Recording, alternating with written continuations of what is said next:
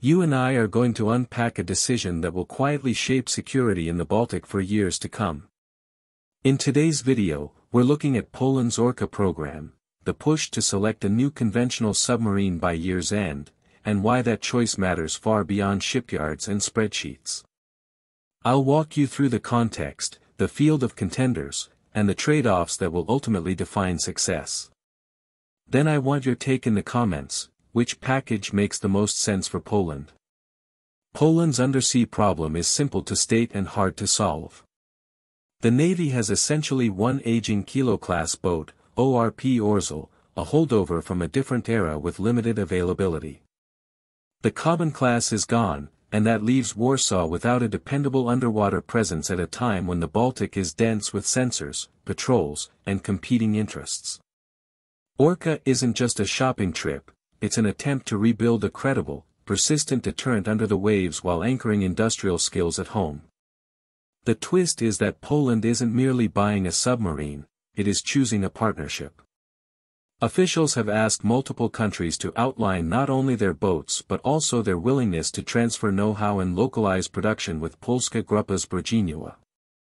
That means training pipelines, documentation, integration rights, and the ability to upgrade sensors and weapons on Poland's timeline, not just a screwdriver assembly line.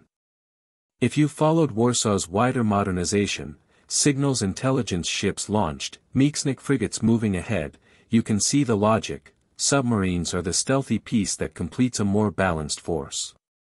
Now for the brief comparative overview you came for. Germany's ThyssenKrupp Marine Systems offers the Type 212 family, a benchmark in European non-nuclear design with a deep operational record and strong sustainment. If Poland prioritizes interoperability with regional fleets and a mature support ecosystem, this is an obvious yardstick. Italy's Fincantieri brings the U212 NFS, an evolution tuned to new requirements. Its edge is a bit tightly coupled to industrial cooperation, positioning Poland to capture meaningful workshare and lifecycle expertise. Sweden's Saab puts forward the A26 Blekinge, optimized for littoral operations. Think modular architecture, low signatures, and tools tailored to the shallow, cluttered Baltic. For a navy that needs silent patrols and flexible payloads, A26's design philosophy is compelling. France's Naval Group proposes Scorpène, a proven export line known for adaptable combat systems and a reputation for flexible industrial packages. If customization and a broad menu of sensor and weapons options are priorities, Scorpène can be shaped to fit.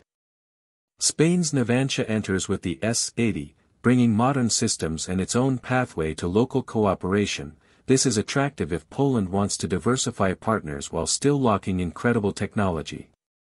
South Korea's Hanwha Ocean offers the KSS-III, an ambitious platform paired with financing structures designed to soften near-term costs.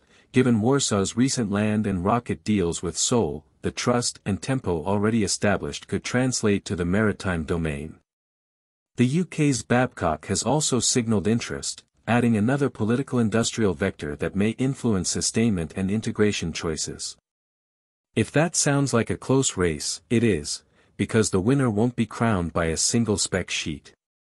Submarines are systems of systems that must be judged in bundles: acoustic discretion, sensor fusion, combat system maturity, energy solutions, from AIP to advanced batteries, and weapons options including anti-ship and potential land attack missiles.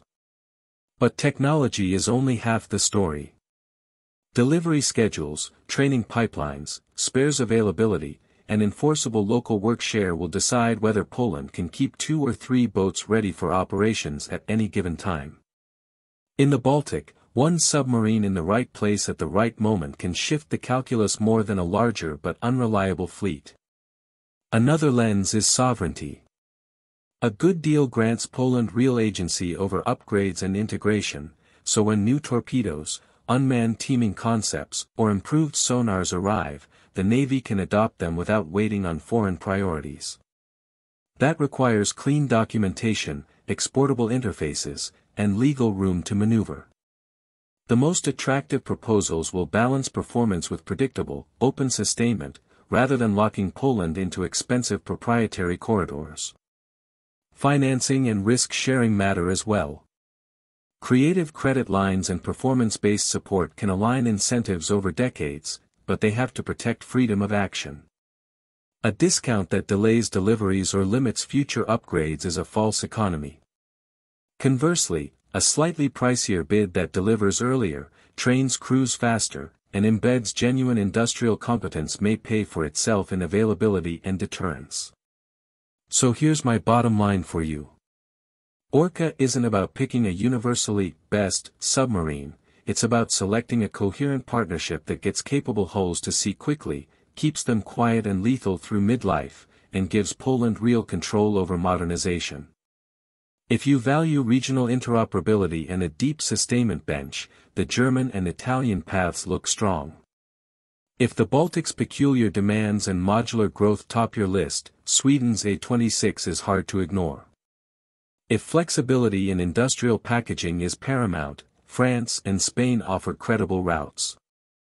And if financing plus proven political momentum sway the outcome, South Korea's pitch is a live contender.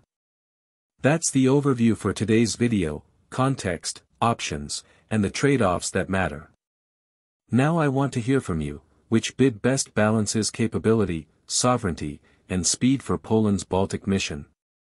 Drop your pick and your reasoning in the comments so we can dive deeper in a follow-up.